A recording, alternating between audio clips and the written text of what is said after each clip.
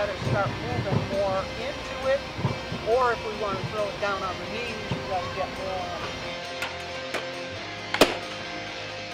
it. A lot of new faces, 13 new players on your roster. Coming off a 20-win season, is that a good thing? I think so. And no, it's not ideal to bring in 13 new players, but the culture on our team is so different now. It is just so different. Everybody gets along, everybody likes each other, you know, and it's been really good. But I always say, you know, that's the way it is until a lineup goes in, and that's going to happen in 2 weeks. Now, if we can continue what we're doing right now all the way through, you know, the rest of the year we'll be fine. Last year was disappointing, there's no question.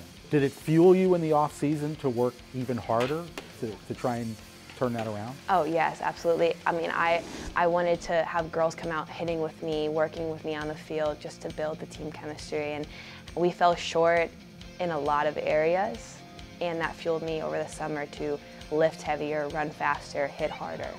So, and I hope everyone else had that same type of like fight that was put in them.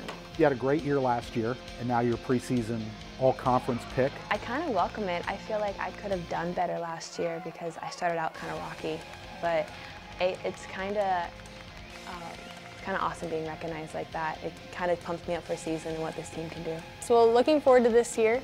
I would say that we've definitely strengthened every part of our game.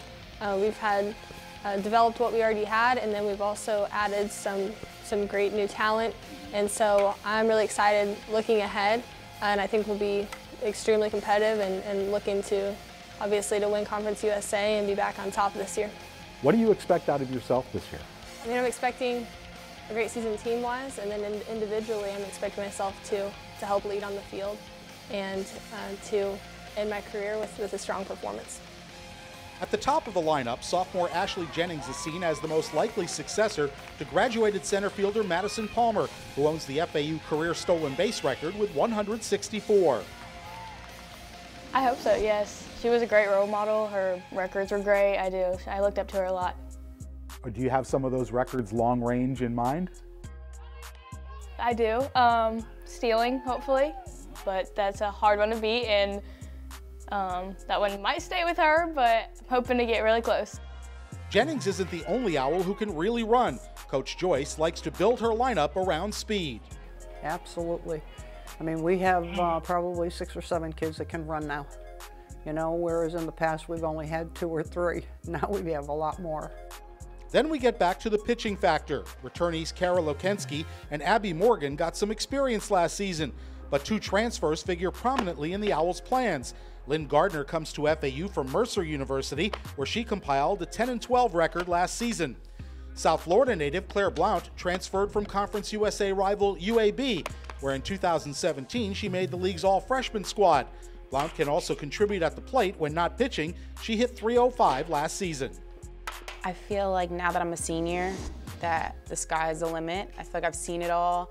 I know it all. I've played all these teams. I think that really, yeah, the sky's the limit. I'm excited because even with my 3 years in the past at UAB, like I've always been a starting pitcher, and now I'll be on a new team in Florida representing my state, and I feel like they need experience, and I feel like I can bring that. Do you think pitching will carry this team to where you want to go? Was that the biggest factor? Well, let me put it this way. It's the biggest factor in every team in the United States here. If you don't have good pitching at this level that we play, you know, yeah, you can win some games, okay, but you're not going very far. You have to have good pitching.